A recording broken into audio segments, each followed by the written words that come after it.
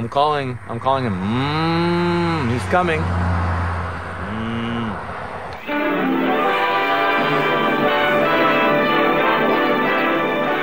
A few years ago, a cow was born in Israel.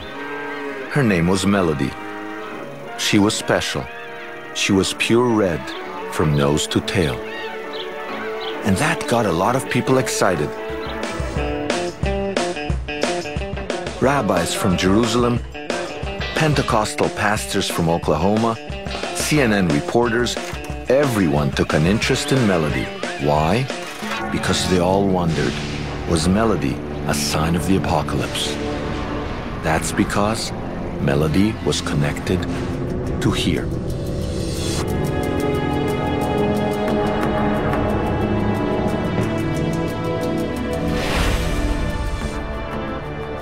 Most scholars believe that the great Jewish temple once stood here on the Temple Mount. Jewish and Christian prophecies say that rebuilding the temple will signal the end of days. But there are a few problems with building the temple.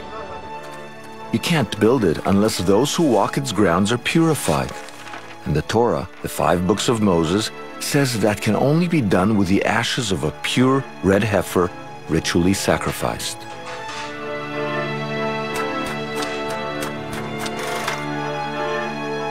The last kosher red heifer appeared over 2,000 years ago. And so, there was a bit of excitement when Melody was born. Did Melody's birth mean the end was nigh? Well, we can't answer that question without answering a few others. I want to show you something. So we'll get back to Melody in a bit. But first, there's another problem with trying to build a temple here. Something's there already. Muslims believe that from here the Prophet Muhammad ascended to heaven to receive instruction on prayer. And this is the crux of the problem. The holiest site in Judaism is also the 3rd most important site in Islam. Make no mistake, people die for this piece of real estate. For thousands of years, Jews, Babylonians, Romans, Muslims, Crusaders, all shed blood, each wanting to control this piece of land. As they die today, how will these rival claims, Jew and Muslim, coexist? And how does an archaeologist work in such a complicated environment? Now, a quick lesson, temple history. The Bible says King Solomon built a temple 3,000 years ago. For Jews, it was God's house on earth. The temple's legendary treasures included the Ark of the Covenant and the 10 Commandments. But those treasures disappeared when the Babylonians sacked Jerusalem. Within a century, the Israelites started rebuilding. By the time of Jesus, the temple was one of the world's great buildings. But it fell again when the Romans attacked in 70 AD. So why is there no archaeology to prove Solomon's temple ever existed? Well, this isn't an easy place to dig. This is Dan Bahat. He doesn't work on Islamic sites. The nearest he gets is digging round the edges. So he's taking me into a tunnel just outside the Temple Mount. This is maybe one of the most exciting points in the Western Wall. We are touching now a stone which is the largest building stone ever found in this country. It weighs 600 metric tons, which is enormous. I believe inside here there is a vault, let's say an underground storage place or something of the like. So wait a minute. So if you're telling me that on the other side of this are substructures to the holiest place on earth, why aren't you blasting through the wall and trying to be an Indiana Jones and find all sorts of treasures? So we are with very good relations with the Muslims. They know what we are doing, and with the pretext that we don't go in under the Temple Mount. Behind these stones, there could be a 2,000-year-old vault. The prospect is tantalizing, but Bahat can't open it. Because here, archaeology can be a matter of life and death. In 1996, this tunnel was opened to make a fire exit. Right over there, the exit yes, to this to tunnel the entire system. created a whole big riot. Yes, the mosque. They thought this tunnel was under their mosque. Exactly so. Everybody And got really upset. Everyone, of course, you can imagine. I will be upset if I see a Muslim digging under my synagogue. The tunnel does not go under the dome, but distrust led to 15 Israeli soldiers were killed in those riots and over 70 Palestinians. This is a bloodbath. It was a real terrible. All over an opening to this tunnel. Yes, that's Jerusalem. Muslim and Jew both lay claim to this sacred piece of land. Both have died for it. But what if there was an archaeological solution to the conflict? This is Tuvia Sagiv, author of A Revolutionary Theory. Wait a minute, I just realized something. You can be a big peacemaker if you write. We can live together. The Arabs and the Jewish people, you will be in the left and the right, and we will be in the center. You cannot achieve Middle East peace without deciding the fate of the Temple Mount. This man thinks he has a solution. Okay, so let's just review a second. We're looking right now, which is the Dome of the Rock, this gold dome, right? Exactly. The conventional wisdom is that was built over the Holy of Holies in the ancient Jewish temple. This is the traditional way of thinking. Right. Sagiv challenges tradition. He's an architect, but he has a hobby, the Temple Mount. And he's reached a revolutionary conclusion about the location of Solomon's temple. Maybe the conclusion is that maybe it's here, but not in the Dome of the Rock. And we have to ask ourselves, where is a rational place in which we can put it? That's right. Sagiv says the temple didn't stand where the dome is. His theory is complex, but it boils down to three main pieces of evidence. 1. Architectural footprint. 2. Infrared photography. And 3. Water flow. We find that one of the problems in the temple was supply of water for the holy bath of the high priest, and also to clean the court from the blood. From all the sacrifices. Exactly, and a lot of animals were sacrificed, and there was a lot of blood in the court, and they have to clean it. This takes us back to melody. The temple's most important function was sacrifice, and there was lots of it. So much so that the priests needed an aqueduct pumping water into the temple to wash away the blood. Archaeologists think they found the aqueduct. But if the temple stood where the dome is, here, and the aqueduct flowed from here, we have a problem. Sagiv calculates the aqueduct is 20 meters lower than the Dome of the Rock. Water doesn't flow uphill. The conclusion, it means that we have to lower the level of the temple in order that this water will supply water to the court. And then it means that it can't be in the Dome of the Rock. Because there's a rock there. There is a rock there. Then it must be in another place. But anyhow, in this place, it's impossible. Sagiv's theory runs against most archaeologists, rabbis, and historians. But what about Muslim sensibilities? Adnan Husseini runs the Islamic Trust overseeing the Dome of the Rock. I asked him about the future of the Mount. This is a mosque for Muslims to pray. Yeah, but what about the history and the temple and all that? But if you wanted to bring the history back, there is many things should be changed, really. And I think if everything will be changed back according to the history, it's nonsense. It's not logic, really. Peace can never be achieved by looking for the history, you know. But history says there was a temple here. I'm not even talking about the Jewish one. I'm talking about another temple, a pagan one. And it's at the heart of Sagiv's plan. There is a tradition of building holy sites on top of each other. Conquistadors planted churches over Mayan temples. Hindus and Muslims battle over who was the chicken and who the egg. Even the Vatican sits atop the pagan temple of Cybele and Attic.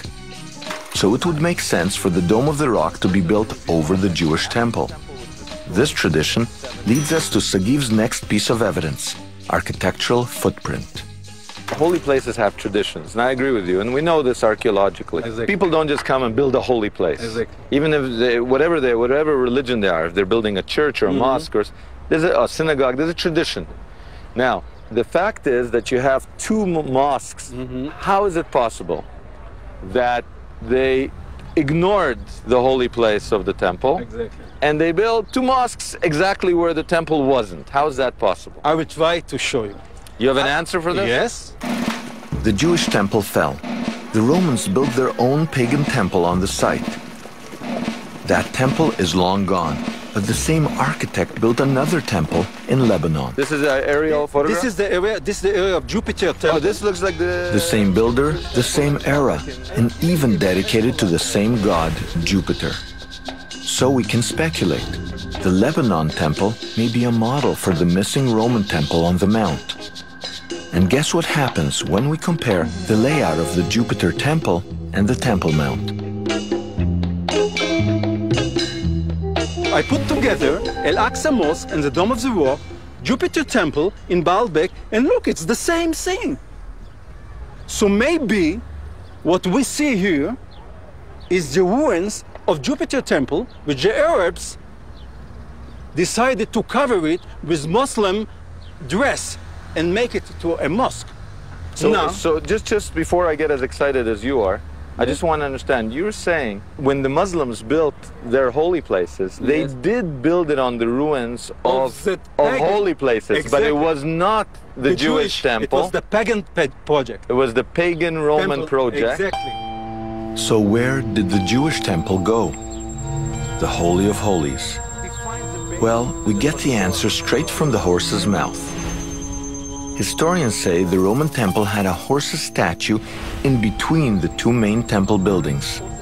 And where the statue used to stand in the courtyard, Exactly. that's where the trees are, that's where the Jewish holy place was. Exactly, and it was the sign. If you want to know where is the place of the Holy, ask where is the place of the horse. And to put the horse on the Holy of the Holy means I conquered the Jewish temple. There's a debate in Israel. Is the temple simply a metaphor? Will God build a physical temple, or will it be built by man? I went to meet one man who sees it as his personal responsibility to clear the ground for the third Jewish temple. Coming back to the Temple Mount is an historical justice. The Arab occupation of the Temple Mount of Jerusalem is finished. This is Gershon Solomon 15 years ago, marching on the Temple Mount. 15 years, you haven't changed. This is Gershon Solomon now. He leads the Temple Mount Faithful, a group dedicated to rebuilding the temple the Romans knocked over 2,000 years ago. I asked him how he could build the temple where the dome now stands. Take the Dome of the Rock and the Al-Aqsa Mosque, and we shall do, the government will do it as a great favor for the Muslims, put them in a big envelope and mail them back to Mecca. Mail them. Mail them. You don't mean literally. Yeah. See, in Egypt, you know, the ancient temples Were moved when they built the Aswan Dam. tens, sometimes hundreds of kilometers from the original place. Why not here? So you want to move those Muslim holy places, rebuild the temple, trigger the end of days, and we all live happily. We all live happily ever after. Not only I want, God wants. Solomon's marches usually number a couple dozen followers, but fervor outweighs numbers. In 1990, rumors spread among Palestinians that Gershon Solomon was marching to the Dome of the Rock. Riots erupted and 17 people died. The threat of violence, politics, and religion prevent us from digging in this holy ground. So, Sagiv took to the air for the next piece of evidence: infrared. You had Israeli police Yes. take in a helicopter, infrared shots. Exactly. And now I want to show you the pictures, and you yourself will decide: do we see something here, or it's nonsense? Okay. Maybe here you see the Maybe Tuvia is imagining it all. Exactly. Because Tuvia says that it's under the trees. Yes. Infrared cameras read heat. Different objects reflect heat in different ways. This allows infrared cameras to reveal what the naked eye cannot see. So, if we look at a photo from early in the morning when things are cool, you can see that the floor is clear and white. Right, no shadows. No shadows. but look what happens at night, after the land has been heated all day by the Jerusalem sun. And look what happens in the middle of the night. Oh my God, that's amazing. You see here the trees, and in between them you have straight lines. And the width of the lines here You're is... talking about the in-between. In between you see lines, you see straight lines. And this is 10 meters, 10 meters, and 10 meters. The width of the temple walls was 20 cubic, which means about 10 meters. Each wall was 10 meters wide. Exactly. And I say maybe, I'm not sure. What we see here is the reflection of the walls of the temple. Okay, wait. So here we got, you see, that's the Al-Aqsa Mosque, and that's the Dome of the Rock, and you're saying, okay, it's got to be there somewhere. It can't be that high. Exactly. The only place it might be is under the trees. Under the trees. Exactly. I was saying goodbye to Sagiv when I realized something shocking. I just realized something. According to your theory, if you're right, and you showed me that everything can be peaceful because the Muslims can have the Dome of the Rock. Yeah, this beautiful design where everybody's happy. The Jews have the temple, the Muslims have the dome, the Christians can go to either side wherever they please. Everything is nice and beautiful, except you've actually broken down the holiest place in Judaism, the Western Wall, to make room to go to where you say the temple is. Yes, because in the moment my theory will be proved, you will understand, it means that there will be no objection to break this paganic wall. Now this pagan wall, when you say, let's smash it, let's take a big ball and smash it down, some people might have a problem with that. Why do we pray here? Because that's the connection with the temple. All right, and then move, smash the wall because it's not important. Smash the wall because it's not important. Because what's important is the space behind it. Exactly. Okay, controversial, yes, let's go find it. Has Sagiv found the path to peace? Gershon Solomon and Adnan Husseini don't agree on much, but they do agree on three things. One, it's the land under the Dome of the Rock that is sacred. Two, they cannot share it. And three, Tuvia Sagiv. Let me tell you first that he's a nice guy. But I'm so sorry to disappoint you. It don't make sense. I have not another word, nonsense. And the fact that in the midst of the Temple Mount, it exists the Dome of the Rock, a Muslim building, and a mosque, it scared people. How can we remove it? We shall make, as you said, a nuclear war, what else? But I don't think he was motivated. You're saying he was motivated by fear. Why don't I find a space where there's no Muslim? Yeah, on the Temple Mount can exist only one thing, I think, one building, the house of God, the temple. This is the word of God. And how does Tuvia's plan, the Muslims up top and the Jews below, look to the Muslims? Can never work. This is, these ideas, it's not ideas which respect the place.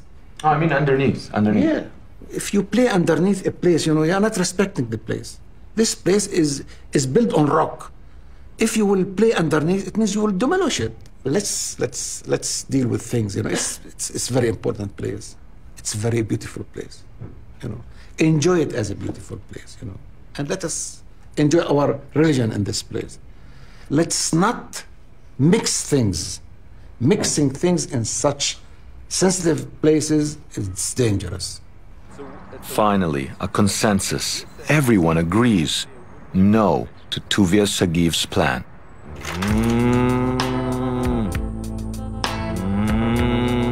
Now, back to melody. The pure red heifer ushering in the end of days. The Torah says the pure red heifer must be 3 years old at the time of the sacrifice.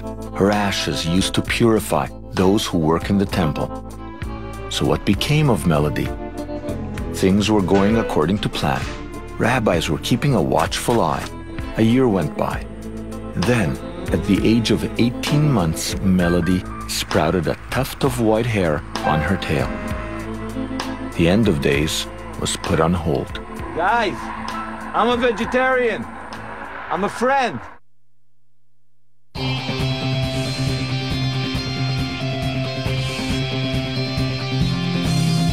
There are always going to be surprises. You don't have to speak the language to be able to interact with people. Knowing that can make you look at history in a new and exciting way.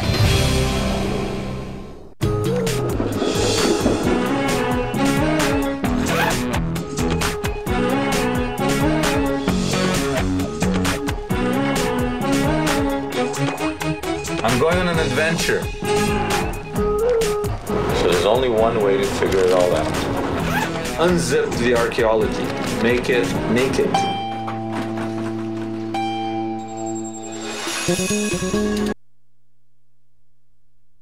Is not very far away. Whatever one believes, there is one certainty. We will never know if the predictions in these hidden In a new and exciting way.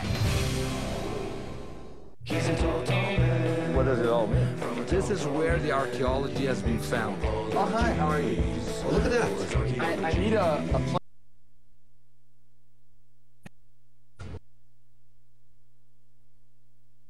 Archaeology.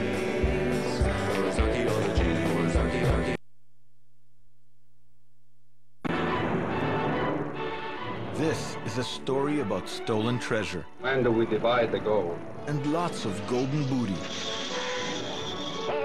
And yes, We divide the gold.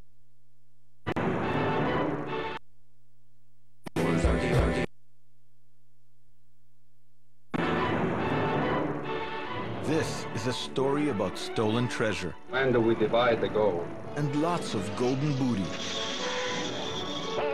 And yes, this tale will take us out on the high seas in sailing ships, but it really begins in the mountains or the Judean hills. Okay, hold on, guys, hold on. Because we're hunting for treasure that came from the temple in Jerusalem.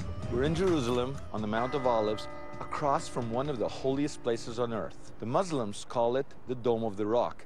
According to Islam, it's where Muhammad ascended to heaven to learn the ways of prayer. For Jews, it's the Temple Mount. Why? Because if you went back in time, 3,000 years, on that exact spot, you'd see the Temple of Solomon, one of the wonders of the earth, built by King Solomon.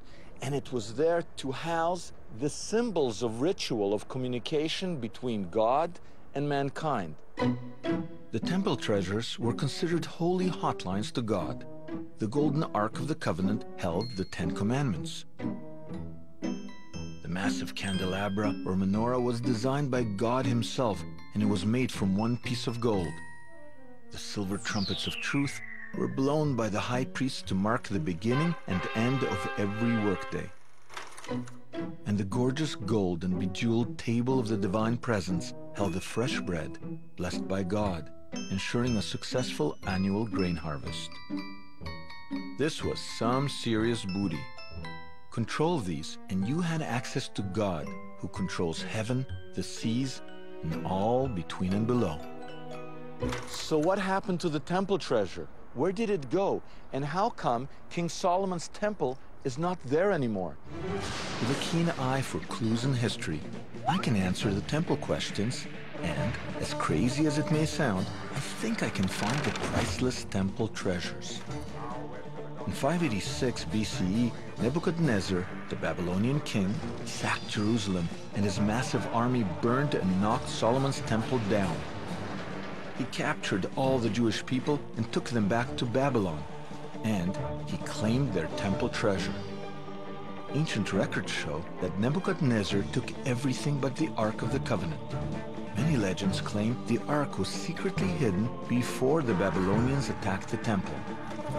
So before I go to Babylon, I'm starting my hunt here deep underneath the Temple Mount, where archaeologist Dan Bahat has uncovered evidence that points to an ancient secret vault. This is one of the most exciting points in the Western Wall. We are touching now a stone which is the largest building stone ever found in this country.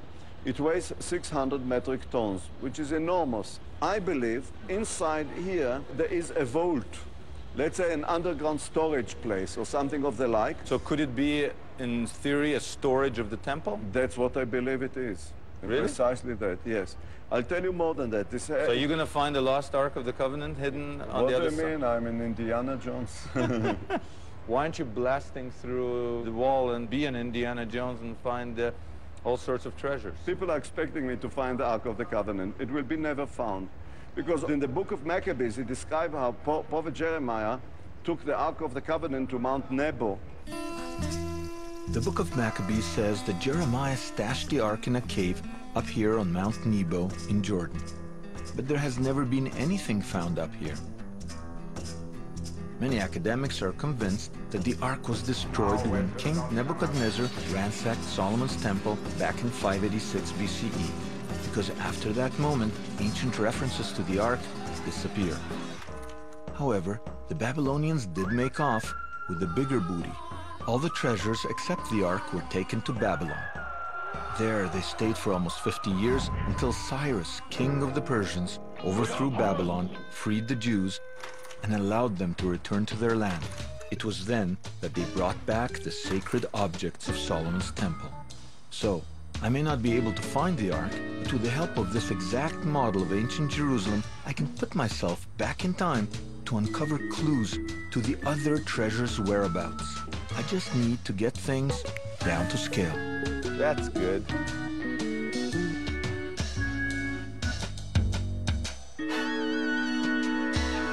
And the Jewish people came back from Babylon and they built the second temple right over Solomon's temple, the first temple. And this is what it looked like.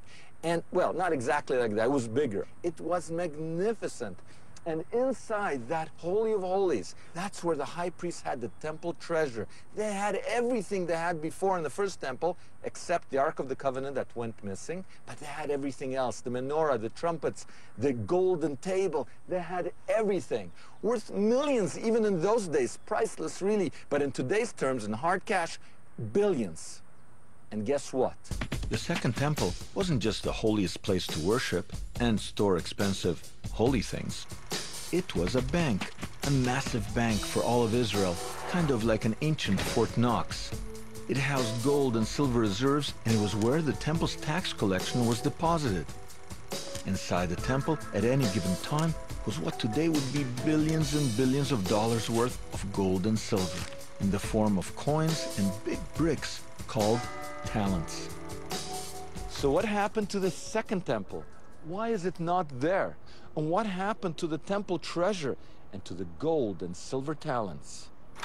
Well, in 70 CE, 27 years after the death of Jesus, Rome sacked Jerusalem, destroyed it. The Emperor Vespasian sent his son and best general, Titus, to knock down the second temple of Jerusalem. And all the clues we need to figure out what the Romans did with the treasure are in an ancient history book written by a man named Josephus. The greatest written authority that we have is Flavius Josephus. He's an eyewitness to the events that happened to Jerusalem and to the temple treasure. What does he have to say about the temple treasure? Josephus writes that the Romans grabbed all the temple booty, including the great menorah, and they made off like toga-wearing bandits back to Rome. And that's where this treasure hunt takes us. Rome.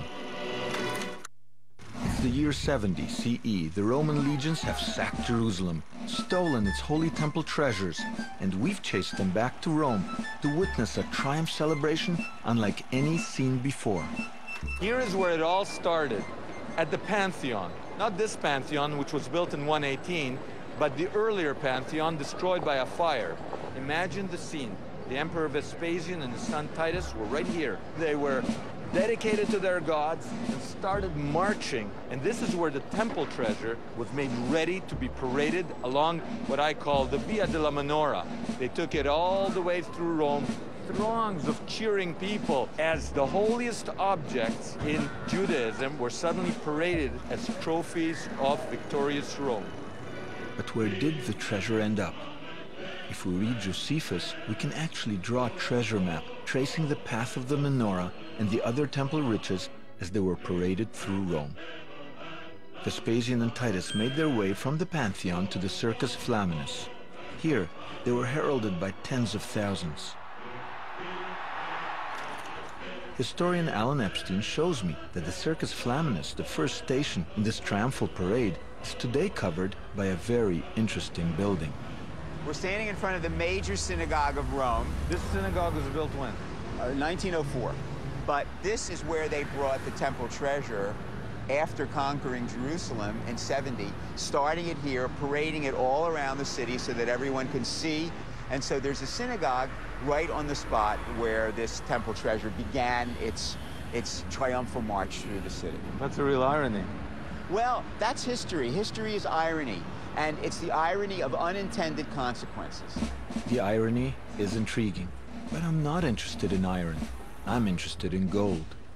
Epstein tells me that almost 2,000 years ago they paraded the treasures from here into the Teatro di Marcello, which held 11,000 spectators. This is all part of the theater of Marcellus. This was the prototype of the Colosseum, and of course, it extends into the ancient part, which is around. We're now at the front part where the stage was. But the gold wasn't left on the stage. According to Josephus, the treasure parade left this amphitheater, marched down the Vicus Jagerius, and through the Circus Maximus. Just a park now, but back then it held an estimated 250,000 screaming Romans. The holiest items of Judea were then taken into the famous Roman Forum, where the Senate was housed and their most sacred temple stood. And it's here where we find the best clue yet. Actual archaeological evidence of the menorah and the rest of the temple treasures carved into Roman stone. This is the Arch of Titus. This is it. The Arch of Titus is the commemoration of the triumph of Emperor Vespasian and his son Titus, built directly on the path that they marched into Rome after the destruction of Jerusalem. I met with historian Leah Klein, who explained to me the significance of this structure. So this is literally, it's kind of a still frame of one of the most incredible moments in history. It was a big deal. On this panel on the south side, it's the beginning of the triumphal procession into the city of Rome. And you can see them proceeding with all of their booty to show the people in the Senate of Rome what they were able to accomplish and what they were to bring back. This booty obviously is the most important booty. You see the menorah and you have soldiers holding it on their shoulders. As it is brought to Rome, it represents Rome's dominance of the known universe at that time. So are you saying that the temple treasure literally was paraded where we're standing now? It would have been paraded on this route. It would have come up from what is now the Colosseum, uphill, and then proceed down through the Roman Forum. As Leah takes me down the Via Sacra, the oldest and most important road in Rome, we follow the treasure's path, and she paints a vivid scene. Any of the areas in the Forum that were not covered with buildings would have been clamoring with people. At the front of the procession would have been Vespasian and Titus together, riding on what's called a quadriga, which is a 4-horse chariot with these 4 white horses. Behind them would have been a series of guards, lictors, holding the standards of the emperor. And then behind them would have been the marching troops in which they were carrying the booty. Following the booty was Shimon Bar Giora, the leader of the Jewish revolt, walking his last steps before execution. Behind him were thousands of his Jewish people, now slaves to Rome. Quite a show. It was quite a show, absolutely. Rome was all about the spectacle, and this was the utmost of spectacles. And bringing these spoils back meant that Rome had pacified part of the world. I can't help but shoulder my menorah in a symbolic gesture. How many people know of this triumphant and tragic tale of stolen holy treasures? Did she tell you about the menorah? The temple treasure of Jerusalem was taken right through here. Did you know that? That's awesome. It went all the way up there. And that's the Arch of Titus, right over there. Did you see it? No, I didn't see it when I was there. I'll have to go back. No, did you see it? Didn't realize. You want to schlep my menorah? You want me to schlep your menorah? Sure. Absolutely. Yeah. Oh, my goodness. Your menorah is very heavy. You want to come to see it? Did you see it? We're starting a new custom. The Via della Menorah. See, there's the Arch of Titus. There's the silver trumpets. And and there's the menorah. And they paraded it at various stations along this exact route. And they buried it where? Now that's a good question. Jerusalem's treasure, stolen and paraded around Rome. Did the Latin looters bury it or melt it down?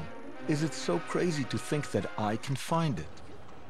Leah Klein takes me to the edge of the Forum to see the Temple of Peace, or what's left of it. This shows you a map of what was there in the color blocks. She tells me that after the triumphal procession, a new Roman temple was built here to display the booty from Roman conquests. Okay, I'm excited because I feel that we're standing where the temple treasure was for centuries. Well, it was certainly a tourist attraction even in the Roman period. Temple of Peace was more of an art museum than a temple. And what we understand is that the menorah, the golden table, and the silver trumpets were brought to the Temple of Peace and put on display. And what you're seeing in these outlines of wall foundation and marble tile is a garden structure that would have been in front of the temple itself. The excavations are going on right now? They have been going on in the last several years by an Italian university. The problem with this particular area is the modern road behind us. It was put up by Mussolini, and it has completely destroyed the archaeology beneath it. So this is as much as we probably will find, at least in this lifetime. And we very well may be standing over where the menorah had been housed? That or the bus is behind us, directly, however mundane that might be. Could the holiest icons of Judea really be buried underneath a Roman bus stop? Did the Romans permanently imprison the treasure's divine energy under the so-called Temple of Peace? Josephus gives us more clues. And this is what he has to say. The Emperor Vespasian, like any savvy pirate, split up the booty. And like any savvy money holder, he invested a lot of it in real estate. We're circling the Colosseum, stuck in a Roman traffic jam. The Colosseum is an amazing structure, the biggest amphitheater on the planet, an engineering marvel. In today's terms, it would have cost hundreds of millions of dollars, more expensive than a 3D Hollywood IMAX film. Where did they get the money? To answer that question, I needed to get inside for a little clapping and a lesson from Colosseum expert Mino Carbone. Where are we? Oh, we are in the symbol of Rome, Colosseum. It is the largest amphitheater in the Roman Empire. It was built to accommodate some 70,000 people. And they took only 8 years just to complete it. 2,000 years ago, this was built. The place would be full, like 70 to 100,000 people. The Roman emperor was here. Everybody was here. What were they doing here? They were feeding Christians to the lions? No, we have no evidence that they gave Christians to feed animals in the arena. The arena had 3 different functions. In the morning, the venazione, which is the fighting between gladiators and animals. Then at noon, we had the public execution of regular criminals in the arena. The matinee was gladiators against animals. Yes. Lunchtime, that was public execution. In the afternoon, they had the monera, gladiators against the gladiators. Gladiator against gladiator, mano a mano. This was just the use of the Colosseum when fighting, but they also had particular performances, especially when they wanted to reproduce mythology or the very important Greek dramas. For this reason, they changed the stage. The stage is the huge platform down there. This was filled in, right? We're seeing a big hole here. Yes. We're actually seeing underneath the stage. Indeed. So what's the connection between the Colosseum, which was built by Vespasian, and the wars in Jerusalem, the destruction of Jerusalem? It's a very interesting question. We know for sure that a big number of prisoners came to Rome. All of them were Jewish, and all of them built the Colosseum here. They built this place? Yes. So imagine how many thousand people had to work, how much money they needed. So we're talking, in today's money, over $1 billion, thousands of slaves. I don't think we can give a value. In a way, you could say that the Colosseum is built on the ashes of Jerusalem's temple, on Jerusalem. We can say that since they destroyed the second temple, the money for the Colosseum came from the booty of Jerusalem, of course, because they need a lot of money. It's a strong statement to make. The greatest symbol of Rome, built on conquered Jewish backs, with the blood and gold of Judea. But Mino tells me the proof is written in marble. He shows me a massive altar-like stone that he believes used to sit above the emperor's entrance to the Colosseum. This is a block of marble, actually, and there is a beautiful inscription, 4th century inscription. It's late. It's very late. It's not an inscription that belonged to the 1st century AD. Actually, no. Mino tells me that the chiseled Latin in this stone describes how Lampadius, a prefect of Rome, had the Colosseum restored in 443 CE. There's nothing that mentions the Jewish temple treasure or the emperors that we're interested in. But this inscription doesn't really say Vespasian or Titus. No, of course, it's been deleted. We can see some holes. Normally, a very original inscription was chiseled in the marble, then fill in with the bronze letters that were clamps against the marble with pins inside. We can see the holes everywhere. So let me see if I understand. You're telling me that the inscription I see with my eyes, this inscription is not the original inscription. Yes, you're right. This was added later. And the way we know what the original inscription is from the pin marks, because they were holding bronze letters. Yes. The bronze normally was added just to give a shining to the inscription on the marble. So can we retrieve the original inscription? Can we tell by the pins? Yes, you can reconstruct piece by piece, just following the holes that were used for the bronze letters. So we can connect the dots. Yes, you can. And that's exactly what archaeologists did in 2001. They deciphered the puzzle that showed that this inscription was added in the 4th century. Stonemasons chipped away the evidence of the earlier 1st century inscription. But the older pinholes, still visible on the surface today, clearly correspond to different lettering. So what does the inscription actually say when you connect the dots? They say that the amphitheater was built by the Emperor Vespasian with the share of the booty coming from the Jewish wars, to show the world that Vespasian, in building the Colosseum, wanted to share the booty with them, building just a public amphitheater. So basically, this is a real piece of archaeological detective work that, taken together with the Arch of Titus, shows proof positive that the temple treasure came here, but also that the temple treasure was used to build the greatest building in the world at that time. Yes, I agree. So it's true. The Emperor Pirate Vespasian had split the booty. He spent the most liquid assets on the Colosseum, and, most likely, on many other Roman structures of the time.